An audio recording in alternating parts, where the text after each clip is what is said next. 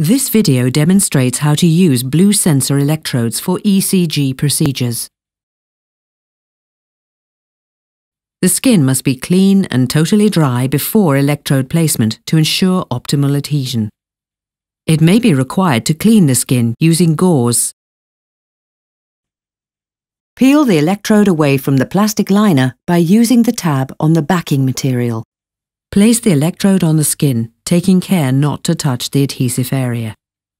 The blue tab should be positioned in the same direction as the cable and towards the ECG equipment for optimal adhesion.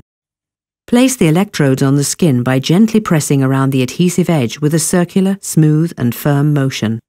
When using electrodes with wet gel, avoid pressing down the center of the electrode to avoid having the gel spread under the adhesive area. Gently lift the tab or the edge of the electrode, maintaining a low profile.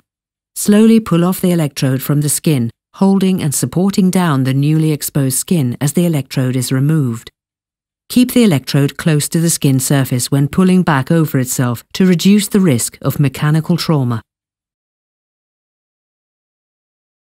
The electrodes are disposable and should be discarded according to hospital guidelines. Remaining electrodes should be stored in the pouch, closed properly by folding twice over the open edge.